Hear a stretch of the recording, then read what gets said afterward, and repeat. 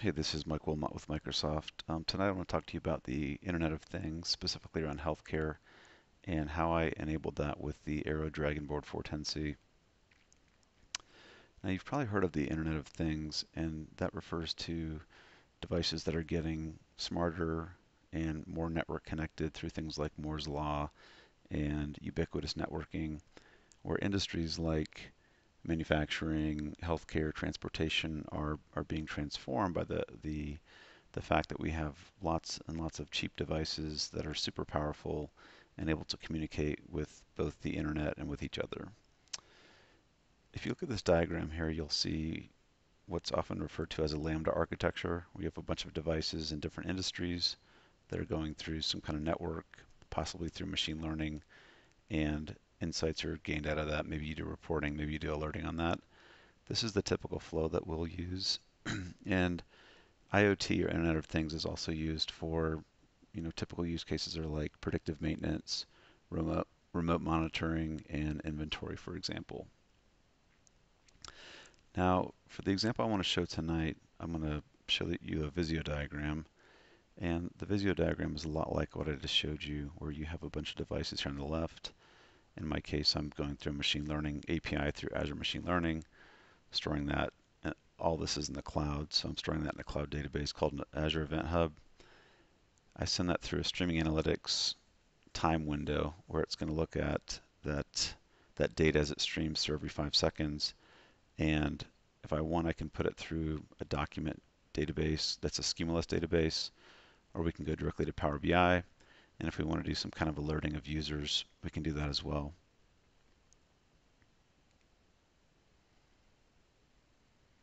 Now, the example that I want to talk about tonight is um, uh, essentially a hospital cart. And say a hospital has a cart that they want to modernize. The cart might have been overheating, and they don't want to pay for new infrastructure. That's where IoT comes in really handy, is to be able to take existing infrastructure and improve it instead of having to buy net new.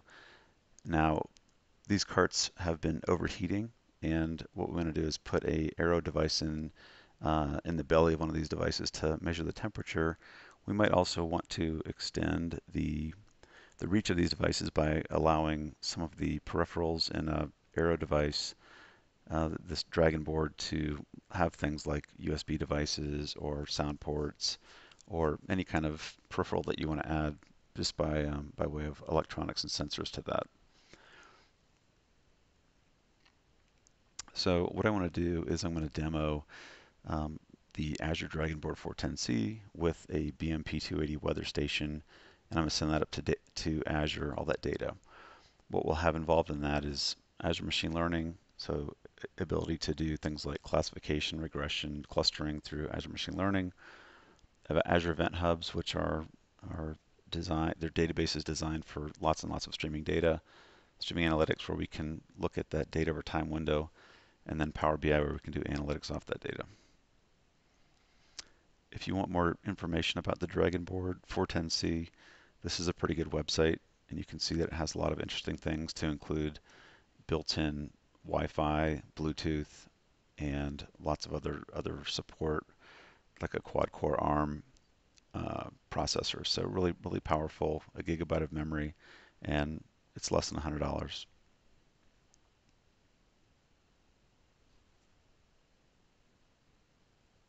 Now this is the actual Dragon board itself. Over here you've got a Dragon board with a keyboard and mouse. As you can see, I've got a keyboard and mouse plugged into it. I've also got a display cable here, and we're also hooked in to a breadboard here that has a diode on it. You can see blinking back here as we send data to the cloud, as well as a weather station that we're measuring weather data like temperature and pressure on. So, and I've also got a hairdryer back here in the back that what we're going to do with that is raise the temperature of this and set off alerts with Azure Machine Learning. So this is the basic setup. But like I said, this board is about 70 bucks, and we've got the board hooked into the breadboard, and the board is talking to the cloud through a Wi-Fi. It's built-in Wi-Fi device. The last thing I want to show you is the kind of the all-up display of what's going on here. So You can see the DragonBoard down here and this BMP temperature sensor, temperature pressure sensor. You can see every time this little light flashes that it's taking a measurement, and when it's doing that, it's sending that to the cloud. I'm also doing an anomaly reading, and what I'm doing there is I'm actually sending it through Azure Machine Learning. And the last thing that I'm doing here is in this pipeline is I'm sending the data over to a Power BI dashboard here. So what you'll see is that as I turn the hairdryer on here, what's going to happen is it's going to get a little loud, but you're going to see the temperature is going to start to spike, and the readings from Visual Studio, you're also going to see this start to spike up as well. When the temperature reaches about 80 degrees Fahrenheit, it's going to, or 30 degrees Celsius, it's going to start to kind of complain about it being an anomaly. And so I'm starting to heat up the sensor here. And again, this could be like a hospital cart that is heating up and causing problems in terms of cost and in terms of quality for the hospital staff. And what we're essentially doing here is basically viewing the hospital cart, the electronics heating up, and you can see the spike on the far right side, and we're getting an anomaly reading on the left side here that says anomaly reading of 1, and that's right over here.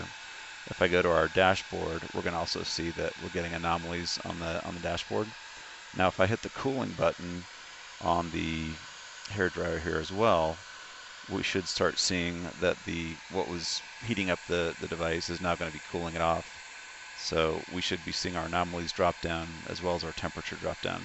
And so this kind of shows you the value of these sensors and how you can hook these things into the cloud. And if you do things right, you can save a lot of money. You can do good things for your organization, and you can also do some pretty neat things with IoT and get an education that way. So again, this is Mike Wilmot with Microsoft. Hopefully this has helped you out a lot, and feel free to give me a buzz. I'm at mikewilm@microsoft.com. That's Mike, WILM, at microsoft.com. Thanks for listening. Take care.